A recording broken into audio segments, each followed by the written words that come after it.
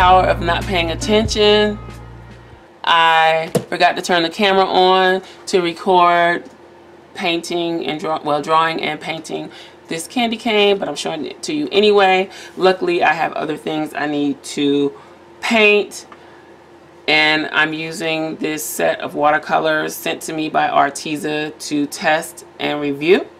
So far, I like them just fine. I mean, I'm not a watercolorist or a painter by any means. That is not what I do. I think I've painted more in the last year than I ever have in my life, other than when I was a kid just painting in school and stuff. So I don't even know if I'm doing it right, but I'm doing it the best way that I know how. So anyway, I'm going to demo a little more of the paints and just show you how they work and see how I like them.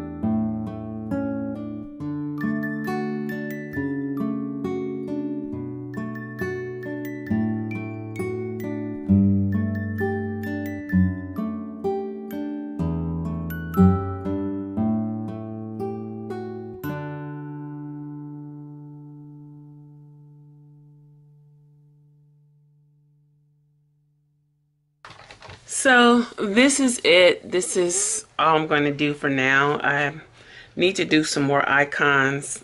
I'm not happy with the coffee cup. It didn't come out the way I intended. But as far as the watercolors, I think they work really well. I don't have that much experience with watercolor to be able to say, well, these watercolors are better than another brand or whatever. But for as far as my needs, they work great. So, I mean, I don't have any problem with them other than if the pans come out, which these tend to come out, there is no way to know which one is right, like which position it's supposed to go in or which color it actually is, because there's no marking on the pan to let you know. And I guess I could go in with a Sharpie and put the numbers on them so that in case I do get them mixed up, I'll know. And also another thing is that all the colors are not completely true to what's printed on this chart, which I'm not sure that that's even possible to get them 100% accurate. But that's the only thing that I see that I would like, is to have the numbers of the colors on the pans. And yeah, but anyway, that's it. If you like videos like this, please subscribe and hit the little bell so that you'll receive notification every time I upload a new video. And also, there is a discount code in the description box below. But if you have any questions or comments, please let me know. Thanks for watching, and I'll talk to you later. Bye.